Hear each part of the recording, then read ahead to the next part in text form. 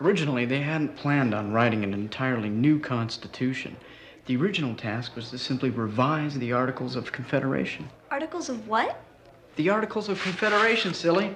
The nation's first document of government before the Constitution. But it soon became clear that during the convention that an entirely new national government needed to be constructed because the first one was far too weak. Why?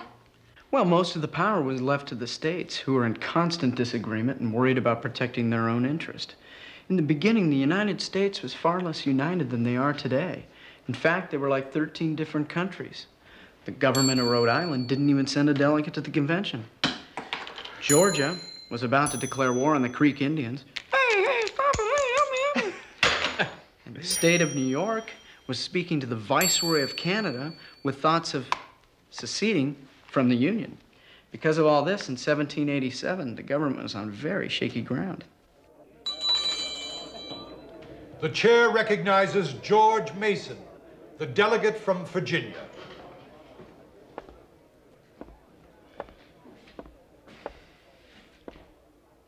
Gentlemen, I believe the Constitution should be prefaced with a Bill of Rights, and I would second a motion if made for the purpose.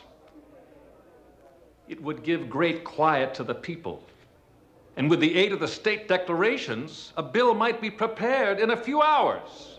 Now, you have to understand that this is one of the hottest summers on record in Philadelphia.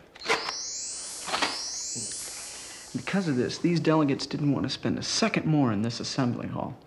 Besides, they made a poor fashion choice for this sort of thing.